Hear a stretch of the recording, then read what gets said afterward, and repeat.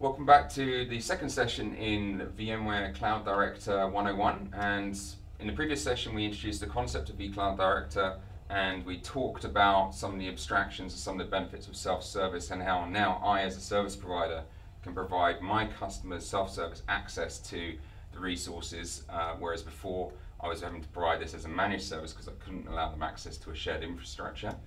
And now we're going to dive into a little bit more about the actual abstraction itself in terms of the resources that are pulled up, how they're pulled up, and how they're then offered out to tenants and subscribers.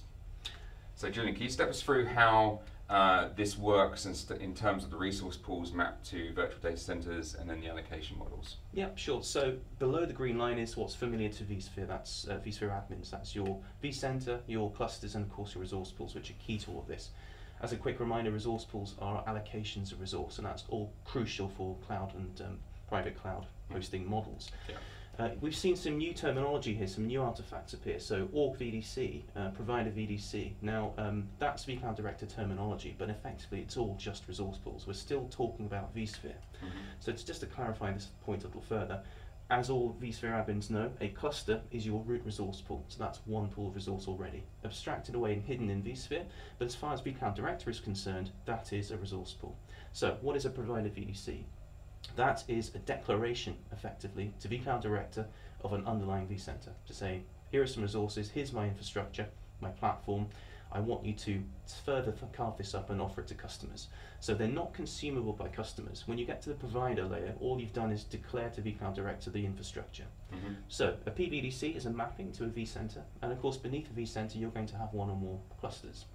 So each cluster can represent a resource pool. If you further break those down into sub-resource pools, now typically in our hosting scenario, customers are split into different resource pools. So that's effectively multi-tenant shared resource in vSphere. So what we do is we then represent those up into vCloud Director, and the first consumable allocation in vCloud Director is the org VDC. So that's now the tenant-facing virtual data center VDC. That is in fact a resource pool. So let's imagine that our cluster here is our root resource pool, and we told vCloud Director, take all this cluster, you now own this, and you can allocate it based on however we want to carve this up. So essentially these two kind of resource pools I've put here, they now become one resource pool in the provider virtual data center. So in this picture we've actually got two VDCs, sorry, vCenters I should say, so you've used pink so I'll match you. So we have in fact got to declare two provider VDCs. Okay. Great, okay, so we declare those, and it now means we can portion allocations resource into multiple org VDCs. So we could say that this is a mapping, and we could even say that actually this provider VDC is going to be split into two org VDCs, and we have a similar picture on the other side. Now, what's actually happening here is if I then create an org VDC in vCloud Director, that's driving automation. This is where vCloud Director will actually go into vSphere and build the resource pools for you. In other words, the vSphere administrator doesn't have to do the groundwork.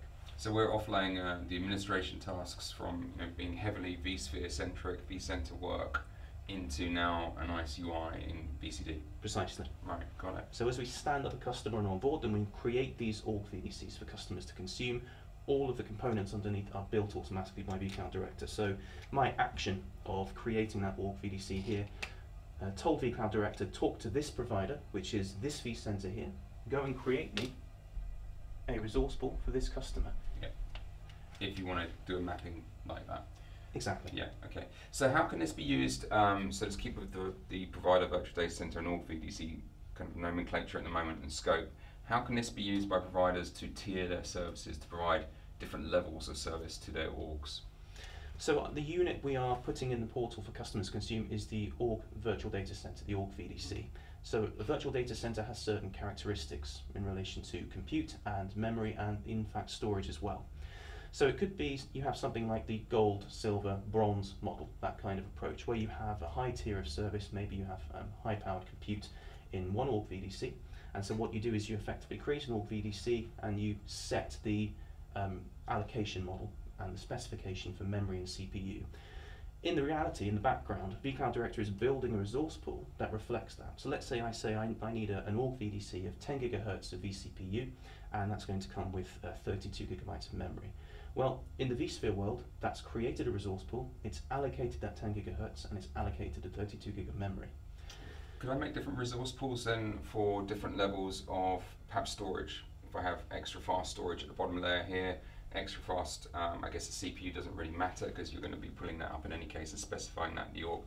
But really when I'm looking at the tiering of service here, I can obviously do it for memory and CPU, but if I wanted to, I could then create additional PVDCs based around different storage tiers perhaps as well.